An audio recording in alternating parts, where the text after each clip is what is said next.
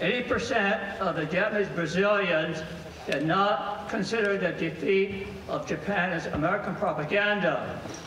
And the people who accepted reality that Japan had lost the war were considered as traitors, people with dirty hearts.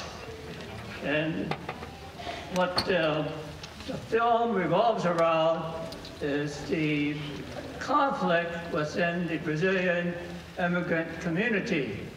Takahashi, the main protagonist in the film, is a very decent, hardworking immigrant, but he succumbs to the fanaticism of extremist groups led by a former officer of the Japanese Imperial Army.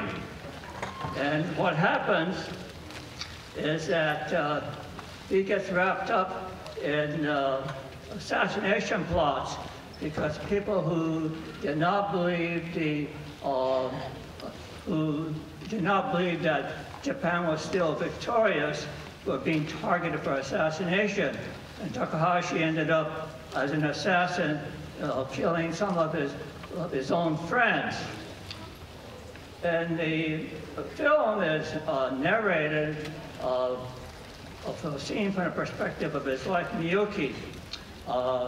Interesting enough, with the exception of a narration at the very beginning of the film and some words at the end, Miyuki doesn't say a word, but you're able to follow the what's going on just by the appearance of her eyes. A very powerful kind of acting.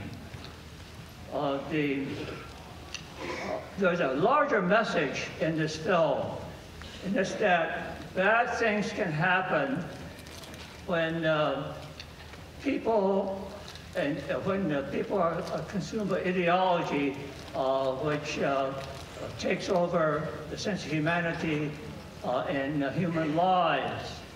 And this is fueled by themes like suspicion and ignorance and hatred. Actually, the killings done in the film are done by swords and guns.